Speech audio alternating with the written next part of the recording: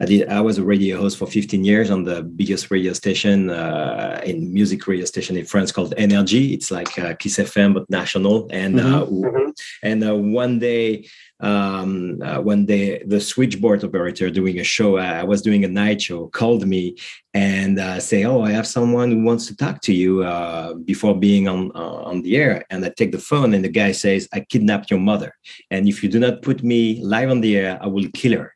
And unfortunately for his plant, my mother was not in this world anymore. So it didn't work very well. But back then I was laughing about it. But when I was searching for a subject for a movie, I think it's a very good start.